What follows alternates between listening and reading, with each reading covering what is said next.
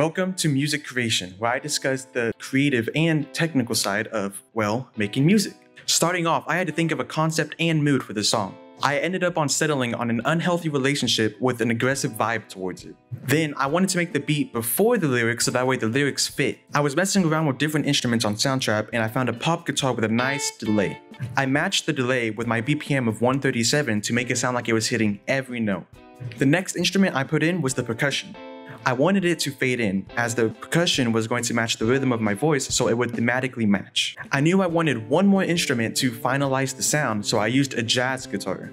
On it, when I hit notes in quick succession, it made a nice hum, which is what I was going for.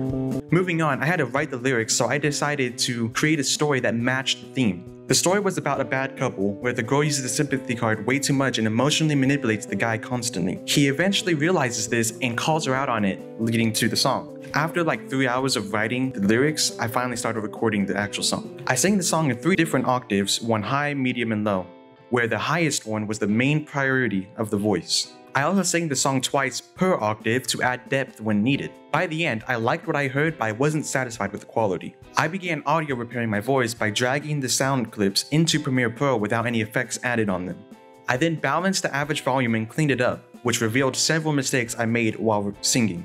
So I re-sang everything with an emphasis on my tone and my aggressiveness just to match the cadence of the song. Once again, I put the audio back in Premiere, audio balanced, and cleaned everything up. This time it was a lot better, but still not perfect. However, I understood that if I kept on trying to strive for perfection, I would just result in exponentially less progress every single time. Essentially, you need to know when your work is appropriate to be done. I balanced all the vocal audio to an average of -5 decibels, then I imported the music and averaged that to -3. Then I put everything back into Soundtrap and added the filters I wanted, like a pop filter on my high notes to let it sustain more. After a bit more of putting it back in Premiere and fixing it, it was done. Now, all I needed was cover art or a thumbnail for the song. I've never made cover art before, so all I really knew is that it needs to match the theme of the song.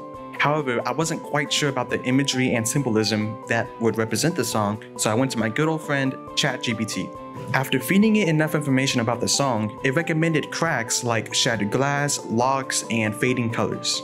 Even still, I didn't have a clear picture of what I wanted, so I just opened up Premiere and just started putting pictures in. For starters, I put in a heart-shaped lock. Pretty direct symbolism, I know. Then I added a glass cracking effect over the top and some water droplets in the back. While it looked decent, I knew it could still look better, so I added color strokes and overlaid it on every image, eventually settling on leaving it on the lock. I then wrote the title, rasterized it, and then smudged it to make it look worn. Then I also added the color effect onto that as well. Then I duplicated that and then blurred it to add a glow effect, which I then put around the entire image. What it did was make it look like the bright colors were fading and being smudged into the dark colors, which matched the theme. I'm proud of how the cover art turned out. Even though it is a bit corny, it matches the theme of the song, which is the most important part, and shying away from that only neglects those who like it.